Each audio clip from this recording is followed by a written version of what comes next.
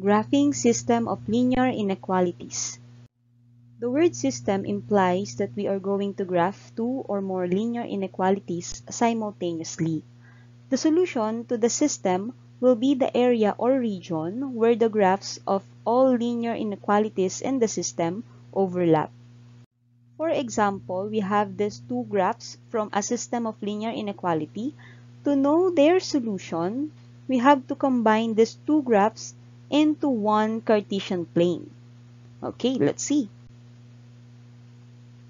So, as you can see, they overlap in this area. It means that any point on this area is their solution.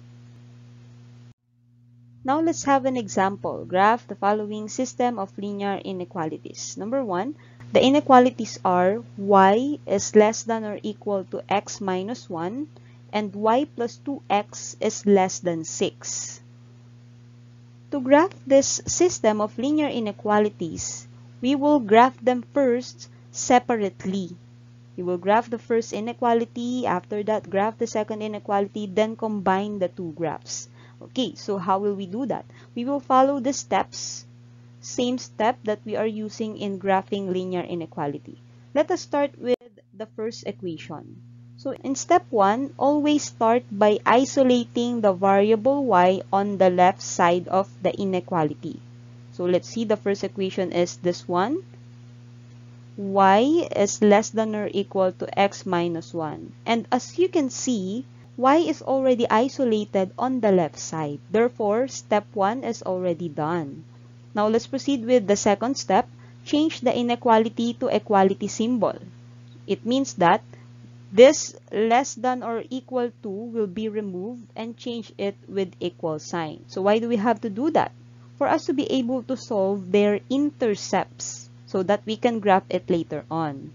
On the step 3, graph the boundary line from step 2 in the Cartesian plane using x and y-intercept. So we will be using this equation, y is equal to x minus 1, to solve for their intercepts. Let us start with x-intercept, wherein we will change the value of y into 0.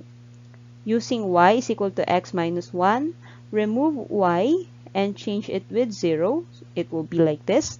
Then after that, since we do not have any term on the left side, we have to transpose any of these two. You may transpose x or you may transpose negative 1. For example, I want to transpose the variable x. So when you transpose positive x, it will become negative x on the other side. Cancel 0, so we only have negative x equals negative 1. So the negative is still here. And then we have to leave x alone on this side. Therefore, we need to cancel the negative sign. And to do that, we just have to divide both sides by negative 1. So therefore, cancel the negative sign, and negative 1 divided by negative 1 will give us positive 1. Therefore, the x-intercept of this inequality is equal to 1. Then proceed to y-intercept by changing the value of x into 0. Same equation will be used. Y is equal to x minus 1. Remove x and change it with 0, or simply cancel x. Now we only have y equals negative 1. Since we already have the x and y-intercept, we may now graph this inequality. Let's start with x-intercept. The value is 1, so you have to graph it on the x-axis. X-axis is here, and positive 1 is here. Let us plot the point. Then the other one, y-intercept is equal to negative 1. Y-intercept is here, and negative 1 is here in this area. So let's plot the point.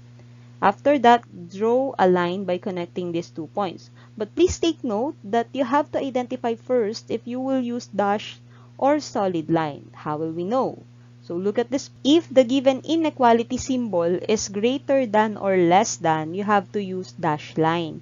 But if the given inequality symbol is greater than or equal to or less than or equal to, you have to use the solid line. So let's go back to our original inequality, and as you can see, the symbol used here is less than or equal to. Therefore, we have to use solid line in connecting these 2 points. So let's connect them. Okay. Now for step 4, we need to identify which part of this graph must be shaded. So to know which part must be shaded, you may actually use testing the origin. But without using that, we can actually identify by looking at the inequality symbol. If the inequality symbol is greater than or equal to, you have to shade the top portion. If the symbol is less than or equal to, you have to shade the bottom portion. Please take note that you can only use this pattern if you have isolated y from the very start. Okay, like this one. So, therefore, as you can see, the symbol used here is less than or equal to. It means we have to shade the bottom portion of this graph. So, the shade will be on this part. That is for the first inequality. Now, let us proceed with the second one.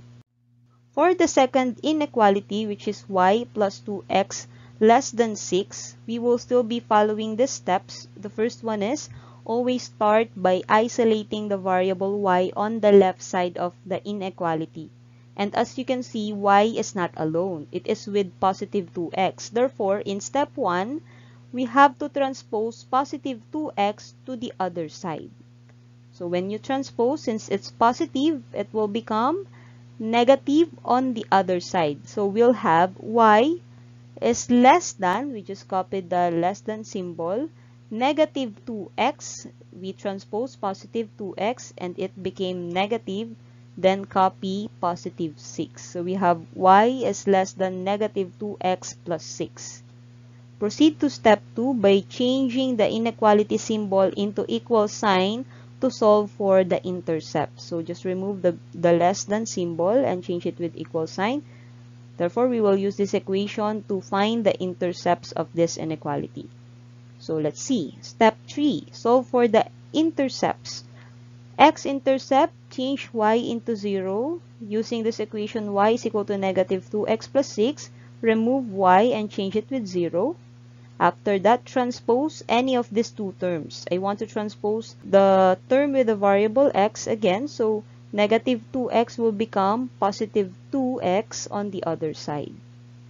Then cancel 0. We now have 2x equals 6. To solve for x, we have to cancel this 2. So, divide both sides by 2 to cancel. Then 6 divided by 2, you will have positive 3. So, the x-intercept is equal to positive 3. How about the y-intercept? Change x into 0 using the same equation, y is equal to 2x plus 6. Remove x, change it with 0, or simply cancel negative 2x. Now we have y is equal to 6. So the y-intercept is equal to positive 6. Let us graph these two intercepts. For x-intercept, we have positive 3. Look at the x-axis. Positive 3 is here. Let's graph the point. Then y-intercept is positive 6. This one is the y-axis. Positive 6 is here. Let's plot the point. Then connect the line. Let's see. What are we going to use? Dashed or solid line? Look at the inequality symbol again. And it has less than. Therefore, what we have to use is the dashed line. So, dashed line is for greater than or less than. Now, let's connect these 2 points using dashed line. Okay. For step 4, identify the shaded part of this graph by looking again at their inequality symbol. So, the given has less than symbol. Therefore, we have to shade the bottom part. So, here is the less than symbol. It means we will shade the bottom part. Which one is the bottom part here? Of course, this one. So, let's shade this area. Okay. Now, we're done graphing the two inequalities. This is the graph of the first inequality, and this one is for second inequality. Let us now combine these two graphs in one Cartesian plane. Let us see. Okay, so as you can see, the overlapping shaded part of this graph is here. It means that all the points on this area are the solution of this system of linear inequality. To check if any point here is really a solution in this system of linear inequality, let us recheck. Choose any of these points. This point, for example. So, this point has the x-coordinate of positive 2. and y-coordinate of -1. So we will be using this to check if these are really the solution of this system of linear inequality. So let's just substitute it from this equation. So we'll have y less than or equal to x minus 1. Let's see. Y must be -1. So we have -1 here. X must be +2. So +2 here minus 1. Then solve. -1 less than or equal to 2 minus 1 will give us +1. Is it true that -1 is less than compared to +1? Yes, that's correct. So it means this is really solution of this linear inequality. Let's try it with the second equation. So we have y plus 2x less than 6. Okay, substitute. Y is -1 and then x is +2. So 2 times x, it will be times 2. Okay, then less than 6. Solve. -1 plus 2 times 2 is 4. So -1 plus 4 will give us +3. So 3 then less than 6. Is it true that 3 is less than 6? Yes, that's true. It means that these are really solution of this inequality.